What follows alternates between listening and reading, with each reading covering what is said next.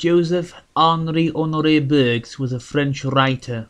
Born in 1856, in 1897 he was named member of the French Legion of Honor. In 1903, he and his brother Séraphin became jury members of Académie Goncourt's first Prix Goncourt competition for writers. Until 1909, he co-wrote with his brother Séraphin Jocelyn-François Beau under the pseudonym of J.H. Rosny. When the two split, Joseph Henri became J.H. Rosny the Elder, while Séraphin continued publishing as J.H. Rosny the Younger. An influential early writer of French science fiction, Boex wrote stories of ancient civilizations encountering aliens or tales of the far future taking place upon a dying Earth.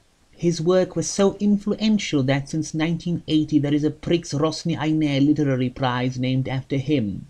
He also wrote several Stone Age novels, one of which we shall be discussing today. His Quest for Fire being the basis for a 1981 movie of the same name directed by Jean-Jacques Annaud, who would later direct 7 Years in Tibet. In 1926, Beau became the president of the Académie Goncourt. He was subsequently nominated twice for the Nobel Prize in Literature and died in Paris in 1940. The Quest of the Dawn Man was originally published in 1918 under the title of The Giant Cat and was a sequel to his 1911 The Quest for Fire. The novel focuses on Aoun of the Olhammer tribe, a sturdy and powerful fellow, and on his friend Zouhr, son of the earth, last of the men without shoulders and the only one to escape the slaughter of his people by the red dwarfs.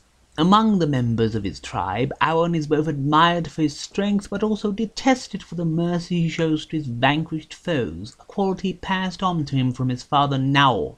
Venturing into a great cavern to find a new dwelling place for his people, Aoun and Zouhr emerge into a wild country where they come across a ferocious tiger they intend to slay, along with other beasts like jackals that they also must contend with.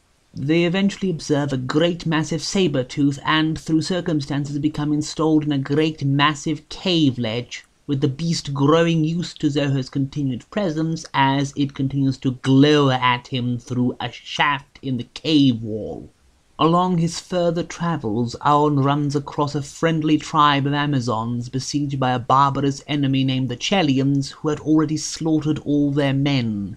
The Chelians, after defeating their foes, tirelessly pursue them, and Aoun and his company only manage to get away for a short time each time before being found by their scouts. After a long and treacherous journey, Aoun returns to his old tribe, but they are very unhappy with his presence and continue to detest and bully not only him but the bride he found himself in the land beyond the caverns. And so Aoun decides to take his new sweetheart back there, making a home for himself, which is to the great delight of Zouhr, who manages to be reunited with the saber-tooth to which he had grown very fond during his time in the cave. It is rather an exciting adventure story of its kind, and I do wish to read the first book in the series sometime in the future.